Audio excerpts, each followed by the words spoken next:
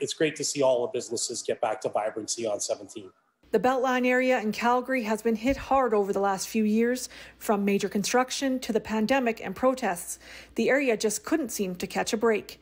Now, with restrictions lifted, protesters quiet, and the Flames in the playoffs, local business are hoping to see a much-needed return to normal. Not having the protests has been crucial to not just restaurants, but every small business on 17th Avenue that,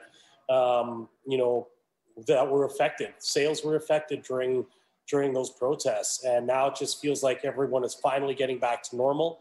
The energy level is better on our avenue, and it's great to move forward. A huge bonus for the Beltline is the Calgary Flames making the NHL playoffs, and that means the Red Mile is coming back. 17th Avenue will be packed during games, with plenty of people eating and drinking in the bars and restaurants, bringing an economic boost to business in the area. We're expecting a deep run from the Flames. They get past the first round. We think they're going all the way. Many Flames fans and local Calgary businesses will be hoping for the good playoff run from the team, as returning to normal business after pandemic restrictions with the added playoff business is a big benefit. It's like a whole new feeling. It's like a whole new start.